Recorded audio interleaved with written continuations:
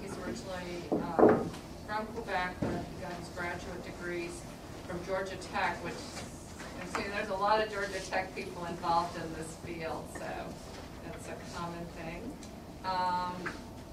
He was in the faculty of Purdue University and then wisely moved back up to his home country and has been at University of Laval for quite a while, 1988, are you that old?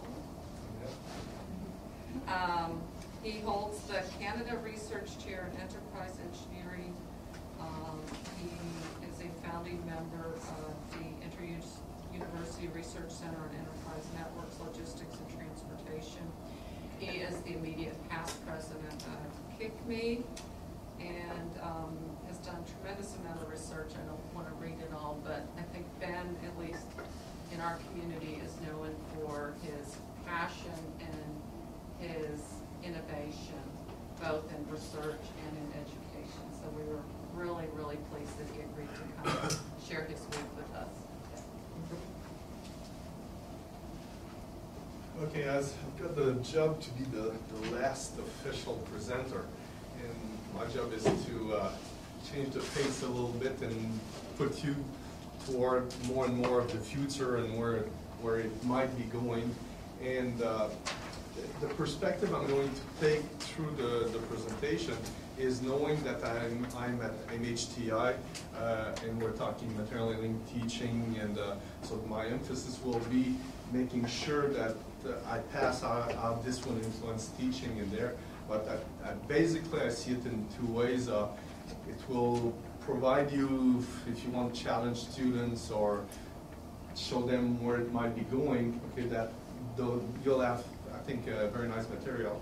And second, I'll also put emphasis on a bunch of things that we're doing now that will provide toolings and exercise, all kind of stuff that kids in class, in projects could tackle. So I'm going to go through it. The menu, you've read it as it goes along, and I'm going to come back to that. I'm going to talk about the physical internet. So most of you have never heard about that before, so I'm going to take time defining that. So first I'm going to be doing a short overview, then going through the motivation for it all, because if we don't go through that, then it looks like an academic exercise, okay, just for the fun of juggling with concepts, and that's not that at all. Then we're going to go deep into the vision and talk at the end a bit about the initiative, where we're going with the international initiative. And I'm going to try to put much more emphasis than I normally do on the material handling innovation that's associated. So let's go at it bluntly, okay? We make a claim, an assertion, that the way physical objects are moved, handled, stored, realized in the broad sense of produce, assemble, finish, personalized, recycle, etc., supplied and used throughout the world is neither efficient nor sustainable economically, environmentally, and socially. Okay? And I'm going to try to hammer that to you in the next few minutes. This said, then our goal is to solve that problem. Okay? So try to see if we can come up with something that will help, okay, enable global efficiency and sustainability of physical object movement, handling, storage, realization, supply, and usage. And our vision for doing that is to evolve toward what we call a physical internet on a worldwide basis.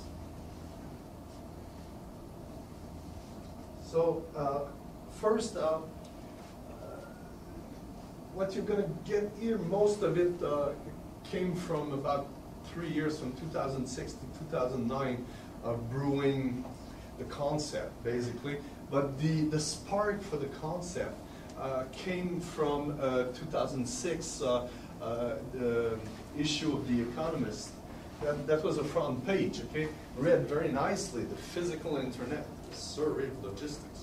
Wow, looks good, okay? So I was in an airport, okay, purchased it, read through it during my flight, and at the end of it, I felt, yeah, that's a very nice survey of logistics, good case studies, and it's worth reading. It's a nice read, okay?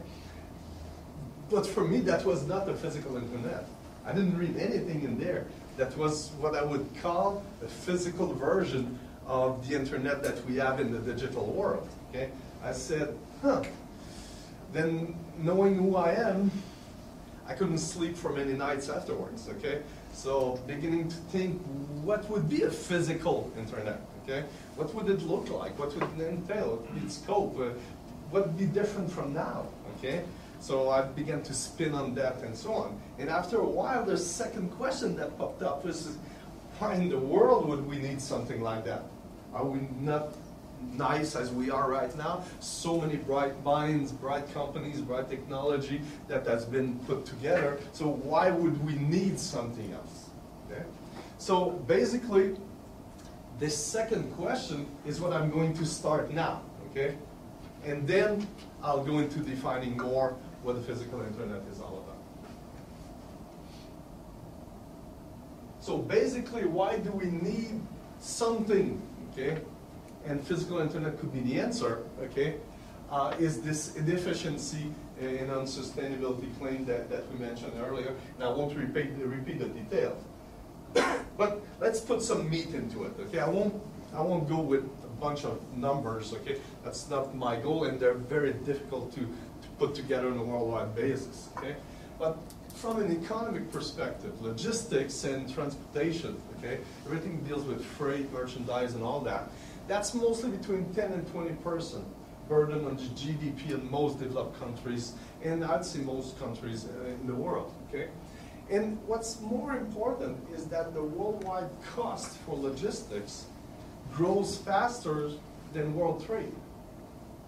So it gets worse, okay? It costs us more and more. The price of what we buy, many products we buy, the cost of logistics is higher than the cost of the product. On an environment perspective, we're one of the heaviest polluters, biggest energy consumers, and biggest greenhouse gas generators in all the domains. We're working on numbers now, and that's not a full claim because the numbers are being chewed. But like in Canada, if we take the Kyoto objectives, okay, and that kind of stuff, okay, we could succeed to achieve all of that just by being more clever with logistics. Just with that. Okay? And then we can go with all kind of nice stuff on all the other domains. But just for us, it'd be enough for Canada to meet the Kyoto objectives. And basically, what's worse is that there's a growing negative contribution. So it's getting worse every year, while, okay, the nation's goals is for every reductions. So it's like it's climbing by 20%, and the European Commission wants it to get down by 50, 80%. It just doesn't ring, okay? We're going the wrong way. Now, on a social basis, okay, there are two levels. I'll start with the lower one. People that work in logistics, we have a bunch of people working in manufacturing that are now in logistics in developed countries, and we get more and more in developing countries also. But the job conditions are not so nice, okay? And we have a lot of work on ergonomics, human factors, all that. Okay? But I'll get more detail later on. But the goal is to improve their working condition. And also making sure that we solve, there's a lack of fast, reliable, affordable accessibility and mobility of physical objects for the vast majority of the world's population. We can get stuff, okay?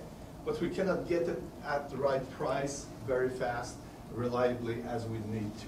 And the more you go into developing countries, the worse it is. So that's the first shot at it. But that's like a very high-level picture. And most people relate to that, but it's too high, okay? So what I've come up with is a series of 13 symptoms, okay? That those symptoms are are much more easy to grasp, okay? And they're chunks of a picture. This is a mosaic we're going to build, okay? So it's like Impressionists. I'm going to pitch those to you, and somehow in your mind, you're going to, with the art of it, okay, you're going to put it together and develop your own picture, okay? So that's a goal. So let's shoot for the first ones, okay? We're shipping air and packaging. Look at containers, look at truck trailers, look at wagons, okay? You'll see this is unbelievable, okay? Worked with several companies, they're full truckload. It was supposed to be full truckload, but in average, it's 50% empty. And then I'm not even counting, I'm counting the packaging as part of that 50%. But that's a value added. So if I remove all the packaging, okay, and I just get to what is really adding value and I'm bringing, well, studies like in France, one of my colleagues, Eric Badeau, I think they are on the order of 10 to 12% efficiency of transportation according to loading, okay, those issues. So we're bad, okay? Don't think we're good. We're really bad, except in some very specific situations. Okay, and when I say half full or half empty, for example, it's combination of the most restricting in weight and volume. Okay, in there.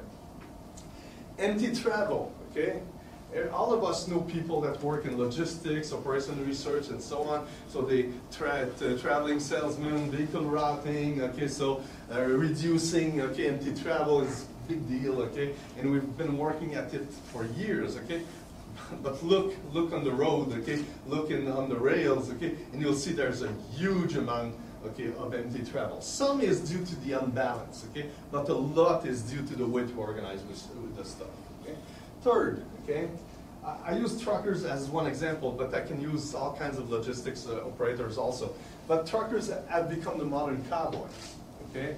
So they go on the road, okay, oftentimes for many days, okay, and they just go there on their big horsepower and get going. They have hard family life, social life, their health is not that good.